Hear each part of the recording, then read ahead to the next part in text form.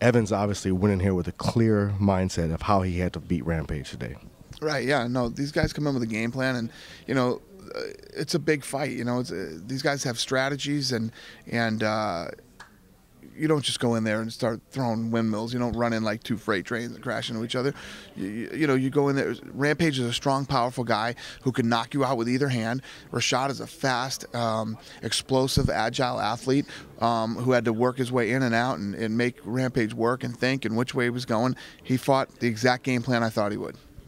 I mean, they both seem to stagger each other. I mean, right off the bat, I mean, I was surprised that Evans came out so powerful and so fast on Rampage. Yeah, well, I totally agree with his game plan. It's only a 3-round fight. It's not like this is a 5-round title fight. You got to come out and you have to go after it, and you have to win every round.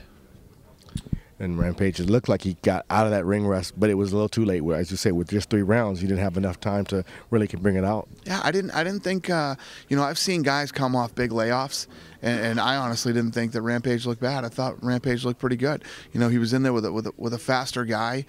I don't think there was any. I mean, if you watch the first episode of the Ultimate Fighter of their season, Rashad's telling him, "You're too slow and your head's too big."